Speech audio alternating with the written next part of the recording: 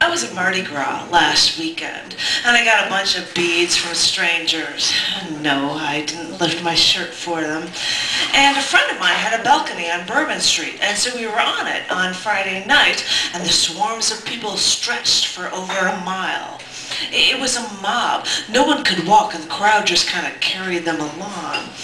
And so all these men expected women to get naked for them for beads, and from my balcony I would see every few minutes a series of flash pops coupled with a roar from the crowd, and I knew a woman lifted her shirt from the screaming masses. I refused, however, to strip for drunk strangers when I knew they expected me to, being on a balcony and all. So men would look up at me and stretch out their arms, looking up inquisitively as if to ask either to give them some beads or for me to strip. And since I wasn't stripping and I had plenty of beads, I decided to turn the tables and see if men would accept the same conditions they expected of these women. When they looked up at me for something, I would say, "Drop your pants!"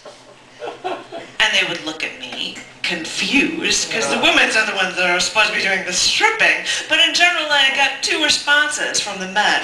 Either they would look at me like I was crazy and walk away, or they would shrug their shoulders as if to say, "Okay," and then they would just start unzipping their pants.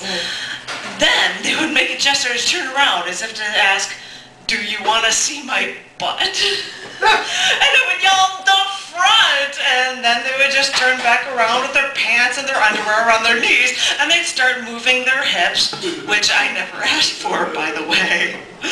So over the course of the evening, I managed to get at least 20 men to strip like this for me, and I was amazed that there was this society, this microcosm of society that allowed this kind of debauchery in the streets, this sort of prostitution for plastic beads form of capitalism.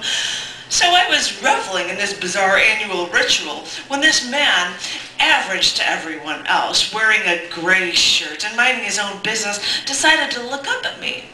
So I asked him to drop his pants, and instead of disgustedly looking away or willingly obliging, he crossed both arms in front of his chest and looked up at me as if to ask, "You want me to do what? You naughty, naughty girl." And he smiled and looked up at me, and it occurred to me that I finally found someone in this massive crowd that thinks the way I do.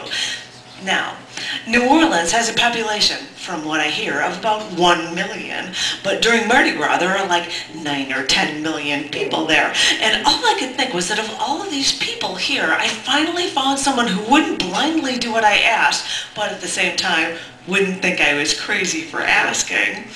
Of course, as I looked at him, I happened to think that he was stunning, by far the best looking guy I'd ever seen that entire night. He looked like he had style, he was self-confident, but then again I was nearsighted and was on a balcony drunk at Mardi Gras.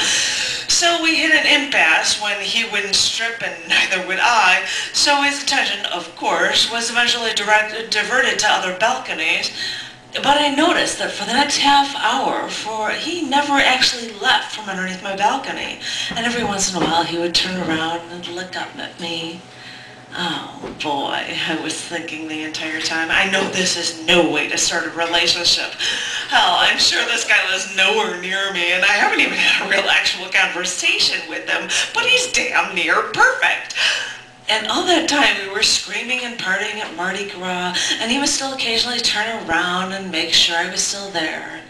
And finally, he looked at me, signaling that he had to move on with some of his friends, so I held up my index finger to make him wait, and then I threw a bunch of beads at him. Part of me threw them because he was a good sport, putting up with my taunting and still not giving in.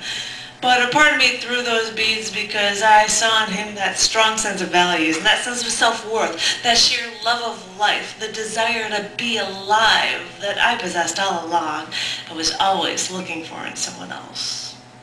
Wow.